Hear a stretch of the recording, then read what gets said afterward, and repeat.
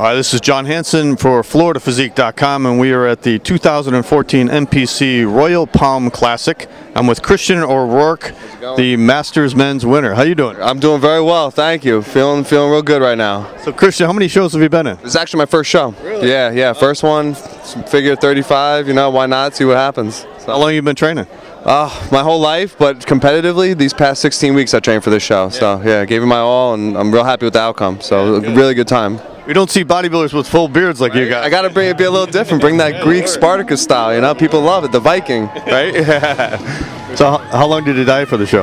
I would start 16 weeks prep. Okay. So yeah, quite a bit, but I want to put on a little more size before I started to cut down, and made light heavies at 190. So, yeah. What motivated you to compete? You've been training for a long time. But I train hard, I train heavy, you know, I give it my all, I live the lifestyle, so I always, you know, people say, why don't you just get up on stage, something to do, and, you know, see what happens from here. So once you get up here, though, it's addicting, I gotta tell you. Yeah, definitely. So you win the overall in your first time? Yeah, man, I couldn't be happier, and, you know, I want to build off of this and see where I can go with it, so. What do you think you're going to do next? You going to do something else this year, or are you going to wait till next year? Possibly thinking of maybe the Southeasterns in October.